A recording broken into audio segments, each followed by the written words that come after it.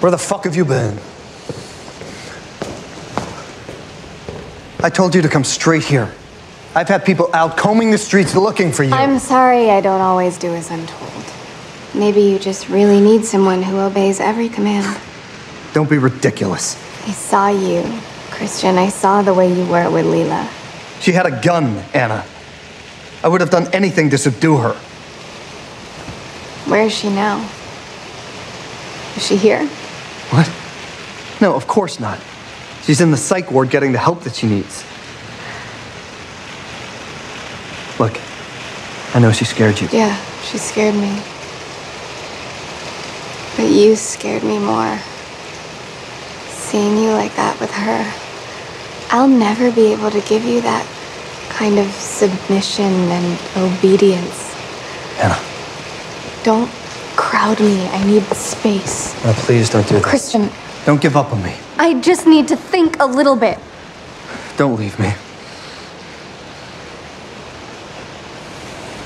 What are you doing? Get up. What are you doing? Look at me. Look at me.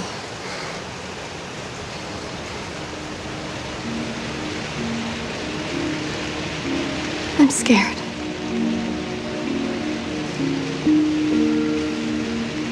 I know you say that I'm enough. But there are certain things that you are used to getting that I will never, ever, ever be able to give you. And it might be fine for right now, but what's gonna happen when you start needing them again? I won't. How do you know that? How can I believe you? I don't even understand your need to dominate. I'm not a dominant. I'm not. The right term is a sadist. I get off on punishing women who look like you. Like your mother. Yes.